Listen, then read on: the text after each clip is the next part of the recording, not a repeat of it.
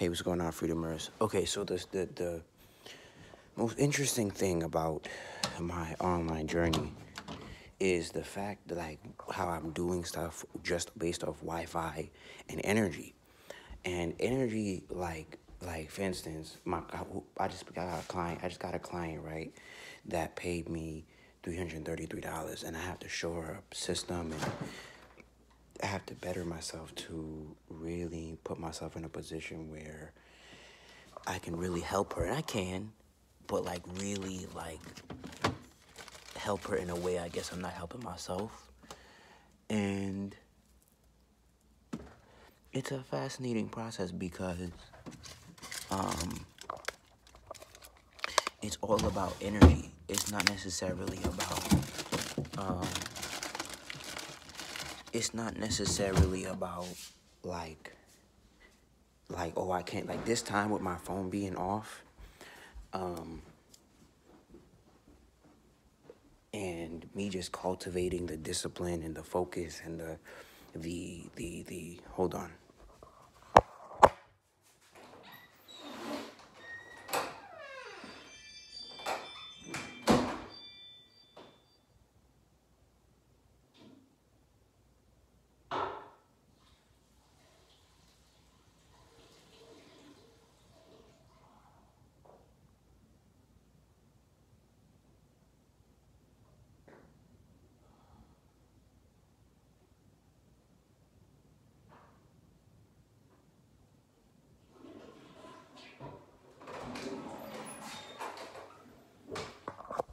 Is I'm learning that my concentration is actually, to develop like concentration on a high level, is actually um a deeper level. And like when what's her name said,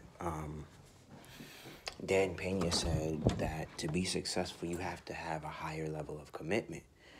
And that's so true, because that's what deep concentration is, a level of commitment that supersedes physical presence. Let me repeat that again. High concentration is the ability to to stay on task and to stay in focus and to stay in in focus despite all outside appearances. And that's like the most challenging part of my life, and it's the most interesting, where it's like I have to stay focused outside of all external um all external appearances. And it's the most like fascinating thing that I'm experiencing, because like it's the real test of my faith. Like, and it's true, when I turn my phone back on, I get a new phone, um um I'm gonna learn that that's the real faith, the ability to like that's my real power. That um I paid my cell phone bill over and over, and my rent bill over and over and over again, with no money, no evidence, no none of that. And the fact that I have to use my mental faculties, I have to use the internal to manifest an external reality, is a interesting ideal and a interesting power, because I can, everything that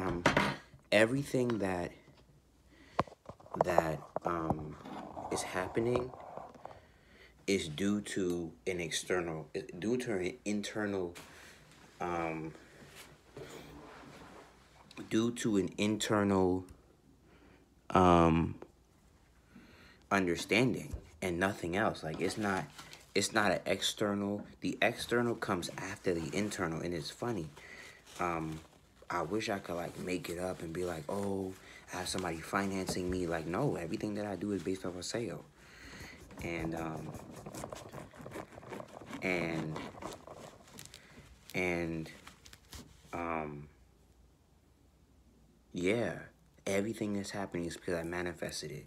Everything that's happening is because I focused on what I wanted, because I did a ritual. But that's still my energy. Doing a magic is my energy.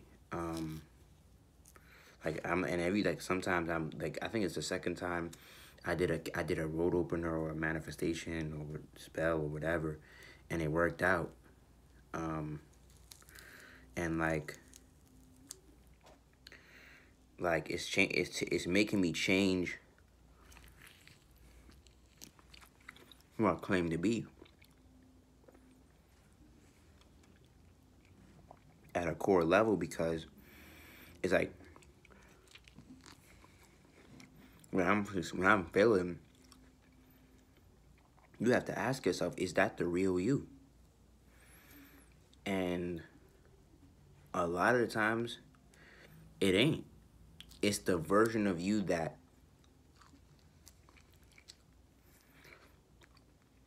according to the eighth principle of the Hermetic laws, that's the part of you that you care about the most, failing.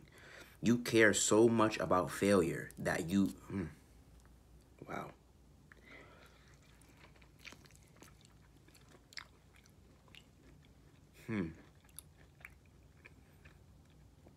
That's deep. You care so much about failure that you allow it in your life. When I say,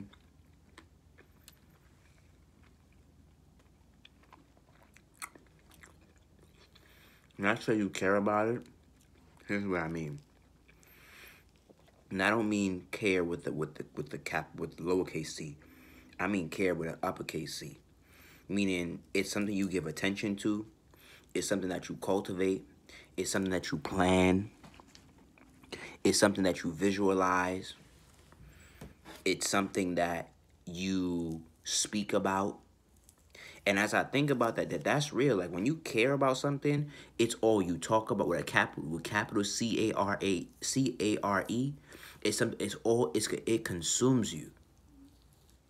And you won't even know it.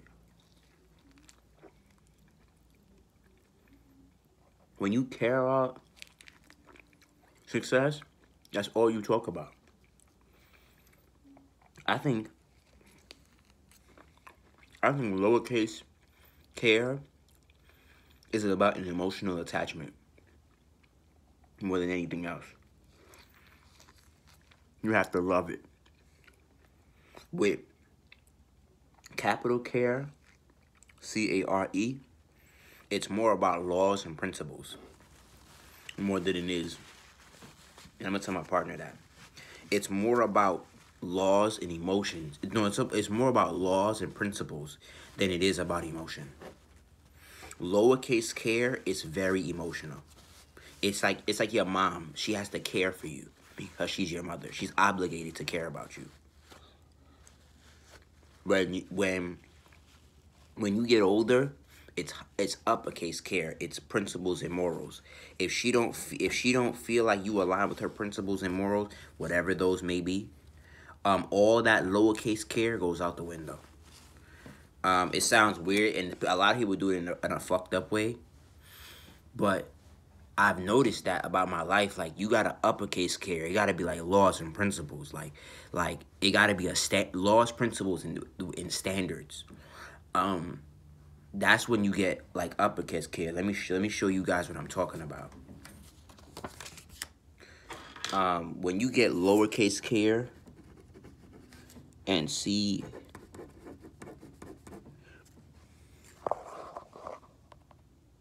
Damn, does this camera flip? No. So hopefully you guys can see that. But when there's a lowercase care, this is emotional. This is about obligation. This is about like emotional attachment. Uppercase care is about connection,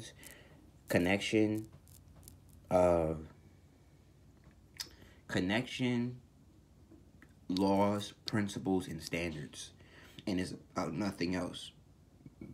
You will get left behind if you don't apply those, and if you don't have those. Care, lowercase care, you could be miserable with somebody, and they'll take you along for the ride because they care about you. And even if you're toxic for their mission, uppercase care, they can't do that. because um because because it can cost them what they care about. Like when you're about laws, principles, standards, and laws, principles, standards, yeah, you have to be mindful of everything because because you know everything has a consequence to it. When it's about lowercase care, like all lowercase, it's not really about you don't really count the cost for real, for real. You don't really count the price. And a lot of us, let's say, we give another example, a lot of us don't create children out of capitalization care. Um, we mean out of laws, principles, and standards. We have an attachment, and in uppercase cares about connection, lowercase cares about attachments. Um, a lot of us have children out of attachment, not out of actual connection. Because when we have children, a lot of the times we don't really want to form a connection with our children. It's just an attachment. So that means that in the simplest of senses, um, we only care to the extent of our ego, like my parents did, not to the extent that you have a genuine connection with this individual, and it's about laws, principles, and standards, not about how it strokes your ego or not. So, and when we actually started to get into standards of I think my parents used to say it like be I think she something about being excellent, or like be excellent to some extent. And when it was time to make excellent decisions, that the emotions, the attachment came in. So what I mean by the attachment came in, like it came with the attachment came in, meaning like the attachment to their ego. So when it started to supersede their ego, they cut it. They made me try to pay out of reaction, not proactiveness. Capital CARE is very proactive, and that's what I'm learning.